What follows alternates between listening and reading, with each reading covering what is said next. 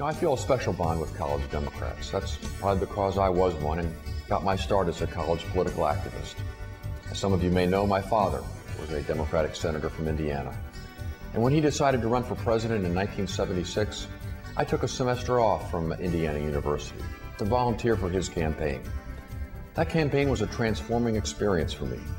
I traveled to Iowa, New Hampshire, and other states, stayed in supporters' homes, and got to know people at the grassroots level, the kind of folks we've always historically fought for.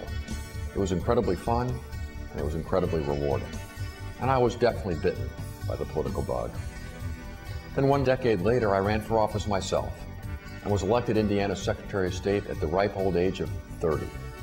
Now, 30 may sound a bit old to some of you in the room, but as I look back on it today, that seems pretty young to me. Then I was elected governor 2 years later, age 32, the youngest governor in the country. So I know from personal experience that you, our young voters, bring real passion and fresh ideas and commitment to this process, the kind of commitment and passion we need more of in Washington today. It does my heart good to know that so many of you have been interested in the political process too, and that you've wisely chosen the Democratic Party as your political home. I hope that you find that being involved in the political process is as inspiring as I did.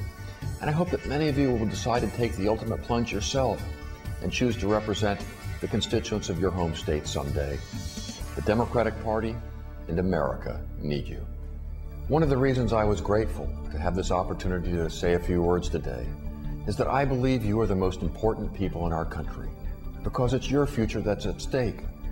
And increasingly, I'm concerned about what that future will be if we don't change both the leaders and the course that we're on. Environmental problems, energy dependency, skyrocketing healthcare costs, debts and deficits as far as the eye can see, that if we don't change, you're going to have to repay one day with interest, and increasingly to the central banks of foreign governments.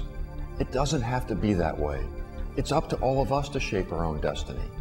If things continue like they are, I'm afraid that my generation may be remembered as just the latest generation, not the greatest generation. And we must do better than that.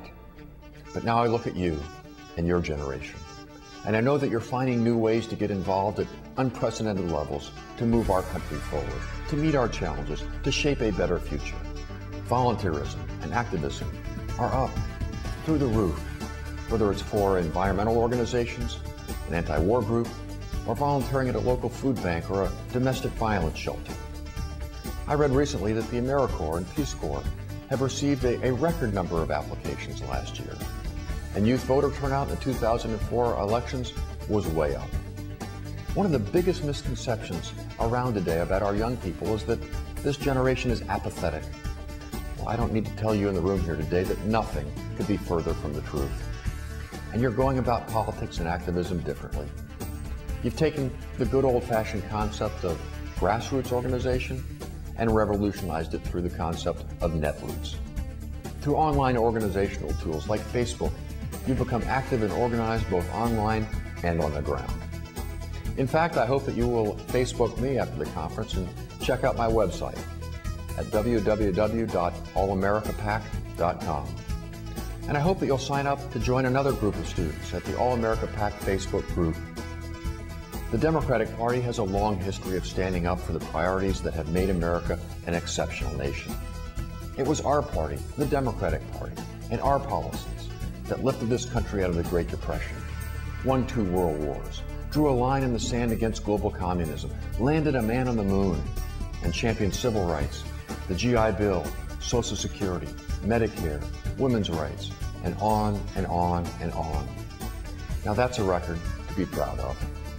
And now the country looks to you, our future leaders, to take this fine record and to build upon it, to carry the torch of democratic and progressive ideals into the future, to take all of the energy and passion and spirit that you're already demonstrating in your communities and channel it into keeping the Democratic Party strong and vibrant, and thereby guaranteeing that America remains an exceptional nation.